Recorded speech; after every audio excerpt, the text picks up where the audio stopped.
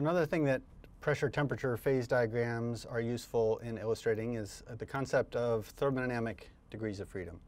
So we've talked about degrees of freedom before. These are a different type of degrees of freedom. These are not to be confused with the mechanical or molecular degrees of freedom that we talked about when we discussed the equipartition theorem. A thermodynamic degree of freedom is the number of thermodynamic variables that I can independently change of one another. So that's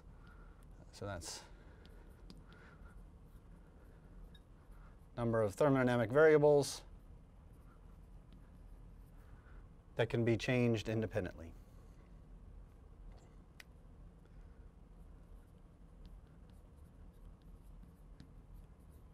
And we'll do a few examples to make sure that idea is clear. For example, let's suppose we have liquid water. So all I've told you is that we have some liquid water. Imagine we have a container, a jar containing water.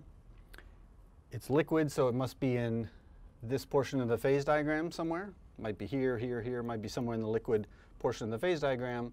But if we're at 298 Kelvin, 1 atmosphere pressure, for example, we're solidly in the liquid part of the phase diagram. If I think about how many variables, so these thermodynamic variables are things like the temperature, the pressure, the volume, the free energy, any of the thermodynamic variables we've discussed so far. How many of those can I modify independently, freely varying some, while still being able to choose any value I want? So for example, am I able to modify the temperature of my water? Can I heat water up? Sure, I can. I can heat it up, I can cool it down, and it will remain liquid. So I can modify the temperature of a liquid within certain bounds. I can't change it beyond the boiling point or it will become a gas. But within certain bounds, I can certainly modify the temperature of the liquid. I can also modify the pressure of the liquid, as is made clear from this phase diagram. I can do both at the same time. I can take the liquid, I can heat it up while increasing the pressure, and it will still remain a liquid. But those are the only two degrees of freedom that I have. So we've seen, for example, that if I know the temperature and pressure, I can calculate the free energy from them. We've seen equations of state that tell me I can calculate the volume. We've seen them more often for gases than for liquids, but there are equations of state that tell me how to calculate the volume, the molar volume, as a function of the pressure and the temperature. So once I've calculated two of these thermodynamic variables, or set two of these thermodynamic variables, the temperature and the pressure, all the others are determined for me, and I can't vary them independently. So I can choose two of them, for example, temperature and pressure. Likewise, if let's talk about a gas. I could talk about water, gas. I could stick on the same phase diagram and talk about steam being over here in the gaseous portion of the phase diagram. Or if you want a gas that you can picture a little more easily at room temperature and pressure, let's say the nitrogen gas that makes up most of the air in this room right now. So if this phase diagram were not for water, but for nitrogen, on the nitrogen phase diagram, nitrogen is solidly over here in the gaseous part of the phase diagram. So at 298 Kelvin and 1 atmosphere pressure on nitrogen's phase diagram, we're in the gas portion, or technically the supercritical fluid region of the phase diagram, but that term won't make sense for a few more lectures. So we'll say that we're in the gaseous portion of the phase diagram, but I can still independently modify the temperature and the pressure, whether it's steam or whether it's nitrogen gas. I can change the temperature, I can change the pressure without having the substance change into a different phase. So there's also 2 degrees of freedom for a gas. Things get a little more interesting when our system is composed of a mixture of 2 phases, however. Let's say I have a system that has both liquid and gaseous water in equilibrium with each other. So let's say, for example, I have an open container of water, a glass of water sitting on the counter.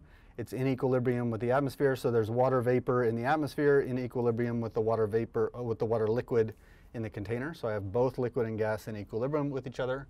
I know if I have liquid and gas in coexistence, I must be somewhere on this liquid-gas coexistence curve.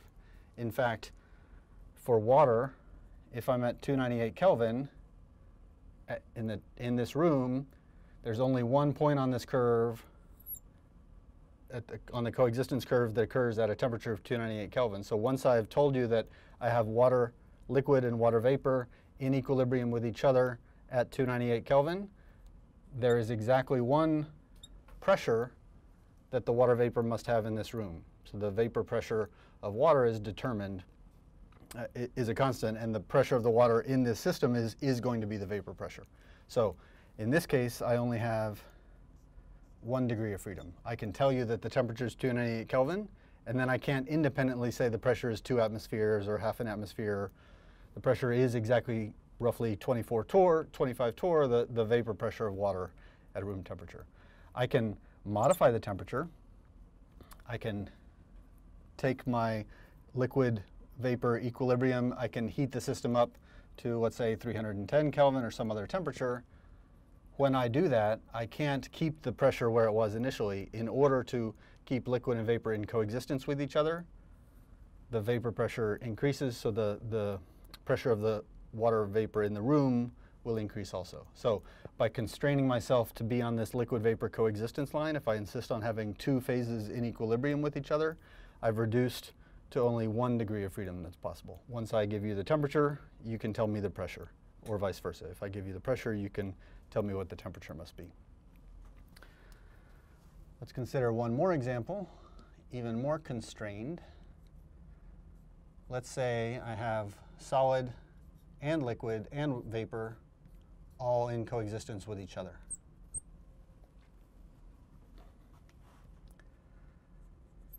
In equilibrium with each other as well. So how can I prepare a system that has solid and liquid and gas? Well, solid and liquid is easy. I can make a glass of ice water, right? Ice cubes floating in a glass of water. If I have that in an open container, allow water to evaporate out of the liquid. So I've got water vapor above the liquid water and ice cubes in the water.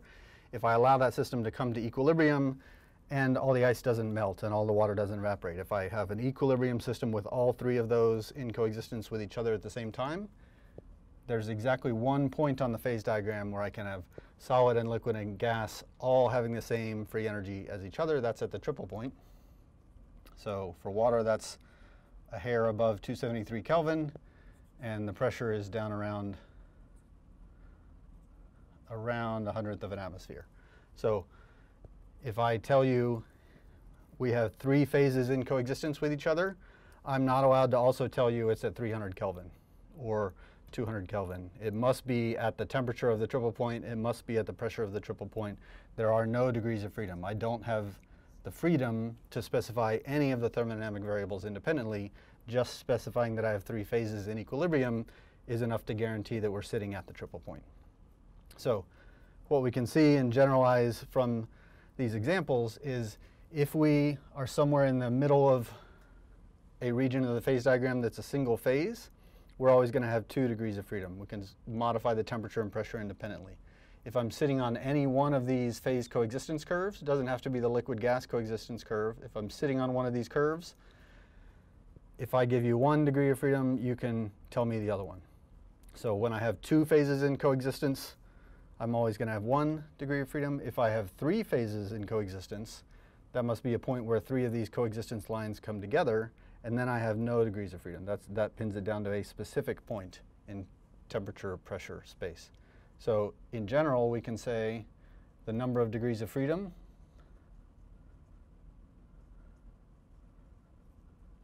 is going to be equal to 3 minus the number of phases that are in coexistence with each other. If I have only a single phase, 3 minus 1 gives me 2 degrees of freedom. A pair of phases, 3 minus 2 gives me a single degree of freedom. 3 phases in coexistence, 3 minus 3 gives me 0 thermodynamic degrees of freedom.